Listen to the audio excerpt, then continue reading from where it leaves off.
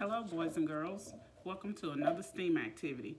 My name is Cheryl Spann. I am your STEAM instructor at the Boys and Girls Club, and today I am here to present to you table setting.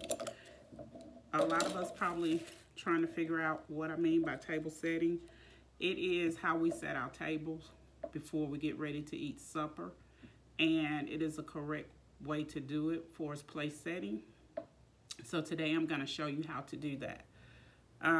The items that you're going to need is a napkin, a plate, a cup, and you're going to need some silverware. And I have here a knife, a spoon, and a fork.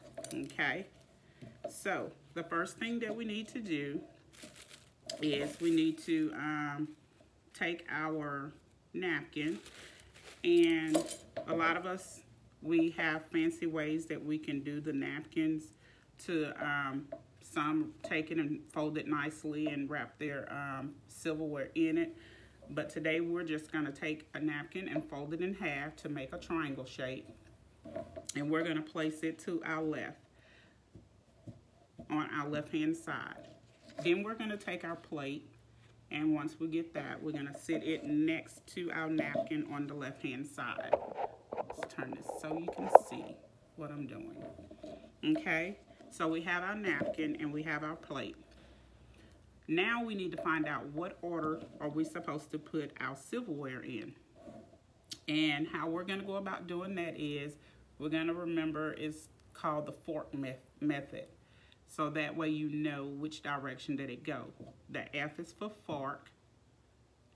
The O is for crossing over.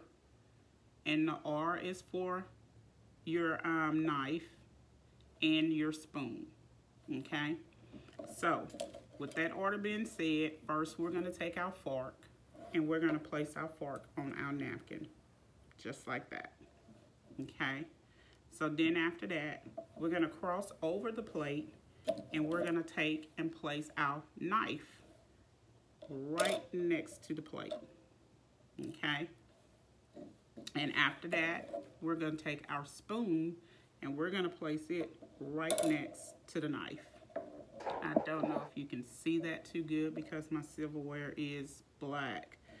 But let's use this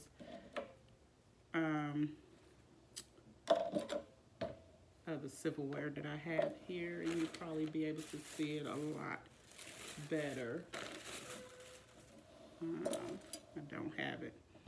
Okay, we'll have to just go with the black. So we're going to take our knife and sit it there, and we're going to take our spoon and put it there. Okay, so then we got one other item that we need to place, and that item will be our cup that we drink out of. Okay, and it will go directly above your knife and your spoon. Okay, and that is the way that you would set a table.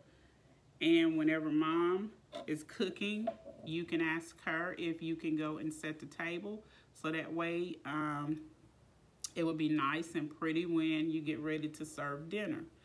And with this, you have to place a place setting in front of every chair. So if you have 4 people at your table, you should have at least 4 plates with silverware sitting in front of each chair that person is going to sit in. Okay, so that way you know that everybody has silverware and a plate and a cup in front of their chair. And all they have to do at that point is when food is served, you know, say your grace, and then you can eat. Alrighty. Again, this is the correct way to do a place setting at a table. We're going to run through it again. Your items you'll need is a fork, a spoon, a knife, a plate, a cup, and a napkin. And we will fold our napkin in half to make a triangle shape. And then we would take our plate and sit it next to the napkin. We would take our fork and put it on the left-hand side on top of our napkin. We will cross over the plate and place our knife. And then next to our knife, we'll place our spoon. And right above your knife and your spoon, you would take and put your cup. Okay?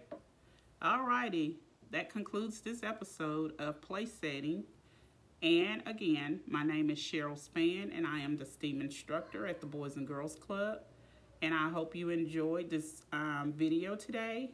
And dig in there and ask your mom, could you set the table for supper tonight? Alrighty, have a good day. Bye.